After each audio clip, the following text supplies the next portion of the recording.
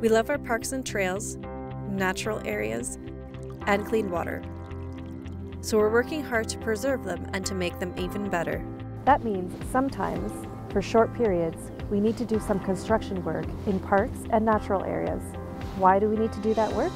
Scientists forecast that our roads, parks, and trails could flood more often because of climate change.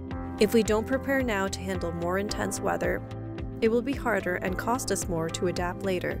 We're already seeing some impacts, so being proactive and planning ahead is very thoughtful and will definitely pay off. So to help us handle the challenges of these environmental impacts, we need to improve the stormwater management system across the city.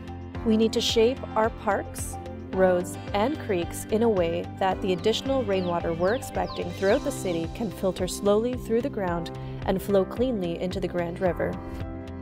To do that, we need to add stormwater ponds and underground stormwater storage in some local parks. It also means restoring some creeks, including some that were turned into concrete channels decades ago, to a more natural state. We need your help to get stormwater management right. Check out current projects and have your say as we work together to continue to make Kitchener a great place to live.